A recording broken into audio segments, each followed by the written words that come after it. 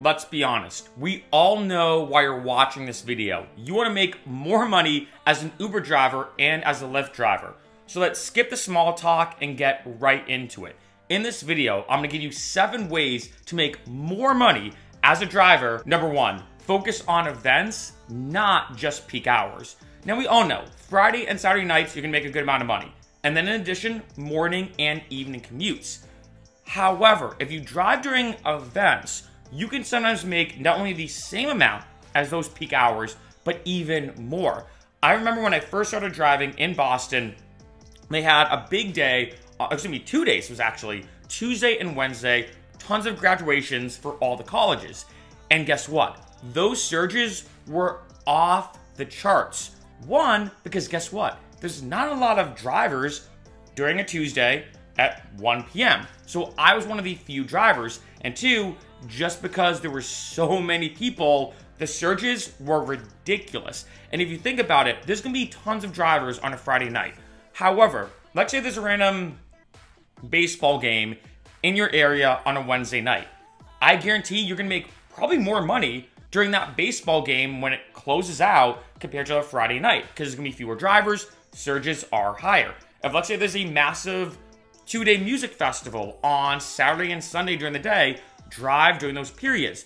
I promise you, if you focus on events in addition to peak hours, you're gonna make way more money. Number 2, focus on the pockets. What I mean by this is when you're driving on that map, you will see, different, sometimes squares or sections, some of them kind of colored in a certain way that shows you where these surges are the highest. Of course, it sounds like Captain Obvious, but this is important. Make sure you always go to the surge pockets. 2 big pro tips on top of this. One is I actually turn off the app as I'm going to that surge pocket. The reason why is, yeah, I might be able to get a ride quicker if I leave the app on, but it might not be a good surge. And in addition, for a lot of bonuses, if you're trying to get a specific bonus, there's usually some type of acceptance rate involved. So if I deny a bunch of rides, I might not get that bonus. So I will turn off the app, drive, whatever, it's 10 minutes, 15 minutes, doesn't matter, to that surge pocket. Then I'll turn on the app to make sure I ensure the highest surge. The second big pro tip, and I've talked about this before, is if you are driving in a small area and you can commute to a big city, absolutely do so. Even if, it's like say an hour and a half drive there and back. I used this example before that I grew up in Western Massachusetts. If, let's say, you want to go from Springfield, Mass to Boston, it's probably, being honest, maybe about 4 hours round trip.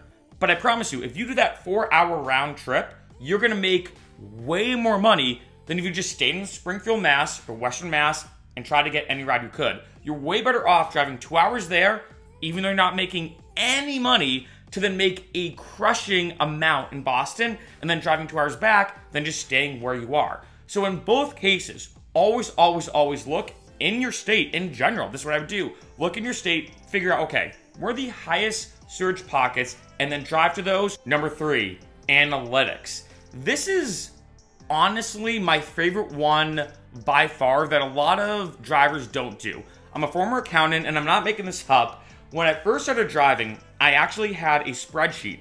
I would record exactly when I started driving, when I stopped driving, and I tried to figure out, okay, when is the best time to start driving? When is the best time to stop? When am I gonna make the most amount of money? Now, of course, like I said before, the peak hours and events.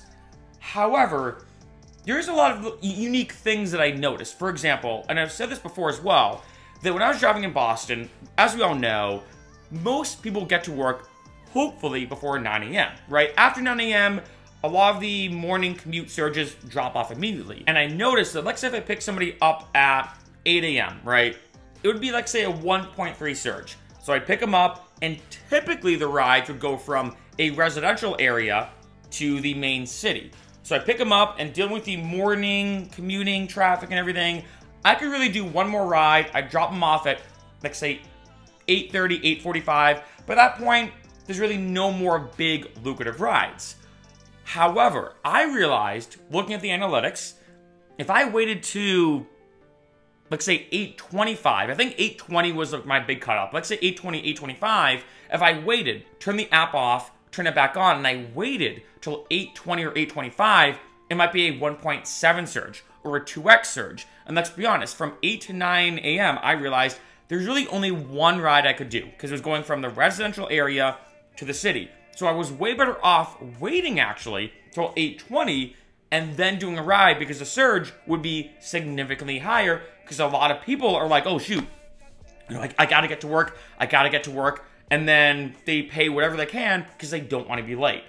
Huge pro tip as well, if you are on the Lyft app, and it doesn't even matter if you're driving for Lyft or Uber or both, doesn't matter. If you go on the Lyft app, you can actually see on their analytics exactly when the best hours to drive are. And in addition, like I mentioned earlier, they will sometimes show you events that are happening in your area. Number 4, the off hours.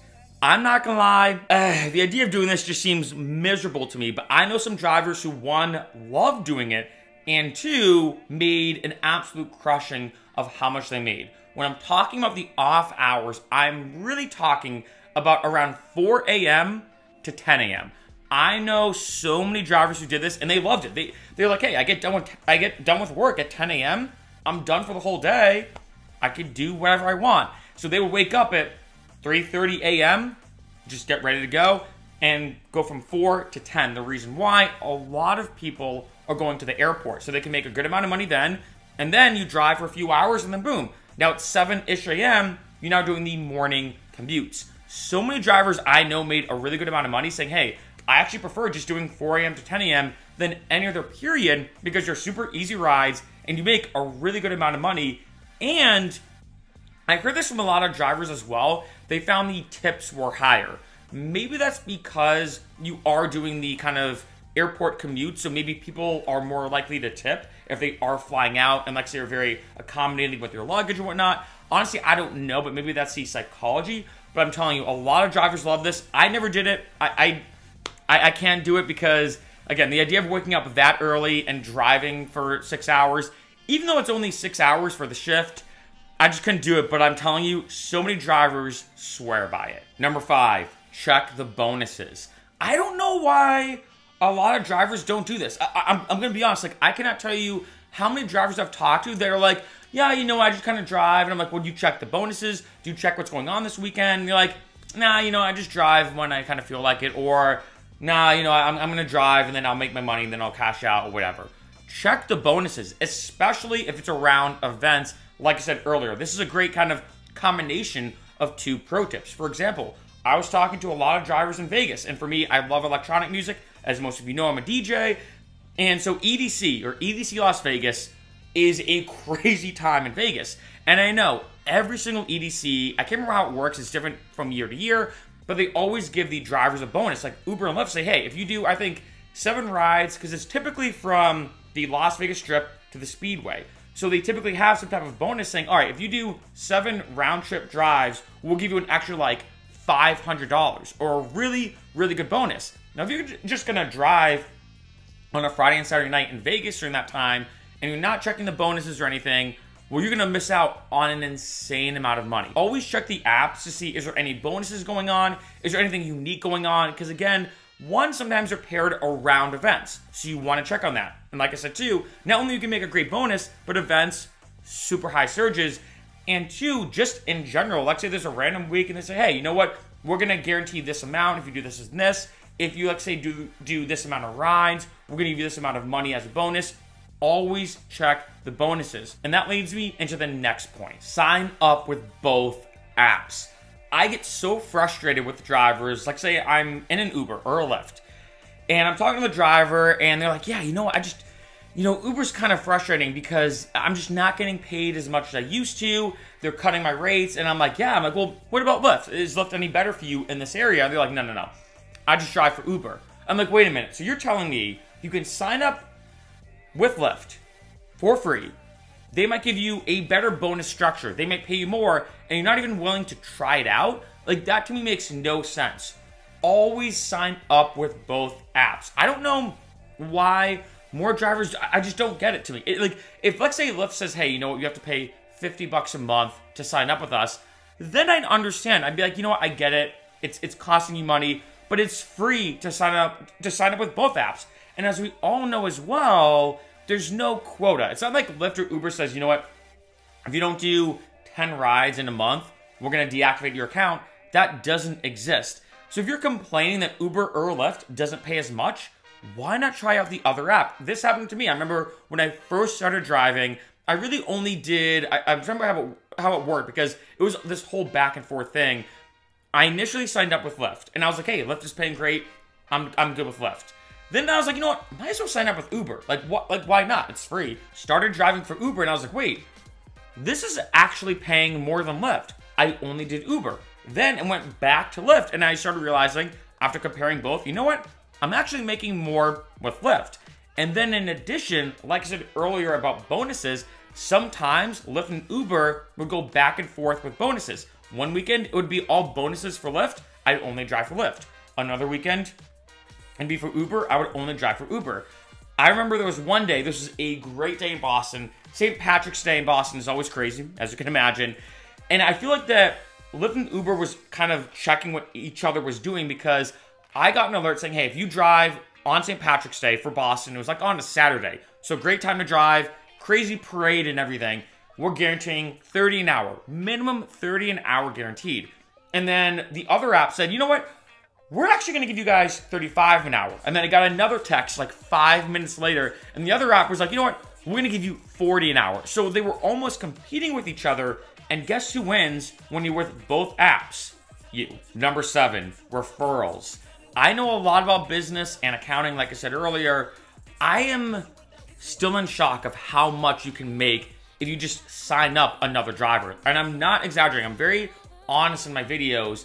There was even a period of time where I was making between, not exaggerating, $10,000 and $20,000 a year extra by just signing up other drivers. Granted, some of my YouTube videos in the past went viral for Uber and Lyft. You know, this is a new channel I started compared to my main one. But back in the day, I was one of the few Uber and Lyft YouTubers, so I signed up so many drivers. There were even some days where I'd wake up and would say, hey, Mark, you know what? You signed up just two drivers through Uber because of their location. We're giving you $1,000 for each referral. Here's $2,000. Thank you for supporting Uber. And I was like, wait, I didn't do really anything, right?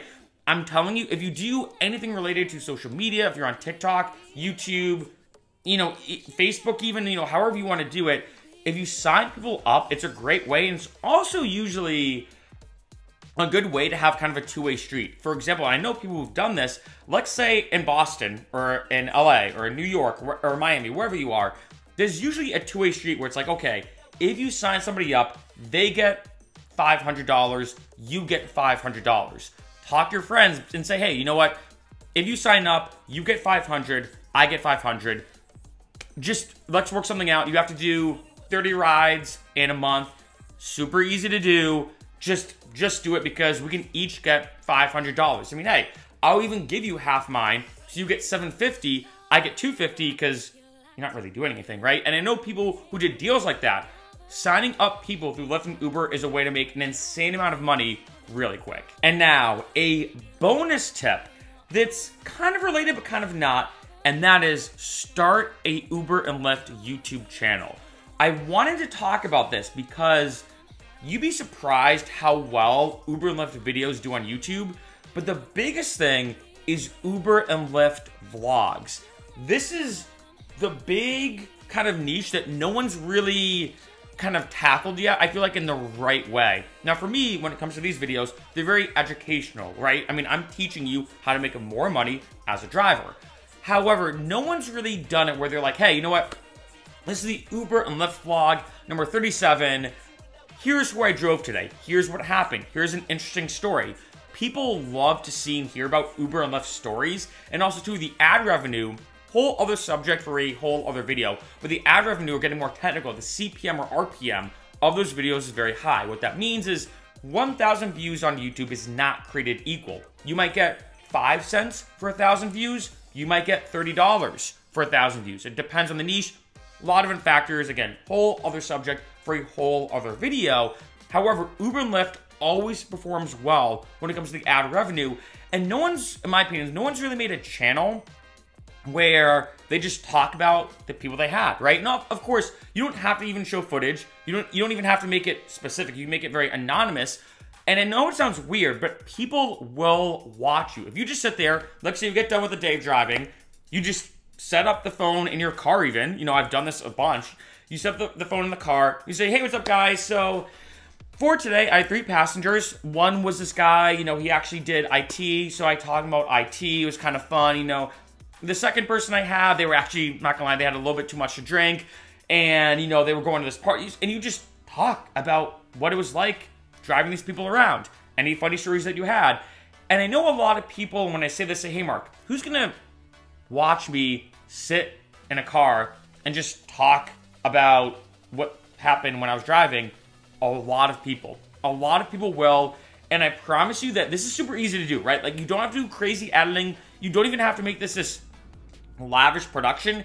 If you just sit there and just talk, you can make an insane amount of money. Again, you have to reach a monetization threshold on YouTube, so you need at least 1,000 subscribers and 4,000 public watch hours in the last 12 months. But once you get to that, you can make a good amount of money, not just driving, but the money that you make just talking about your experiences as a driver. This is a massive niche that nobody on YouTube, I feel like, has really explored and pioneered yet, and you can make an insane amount of money from the ads.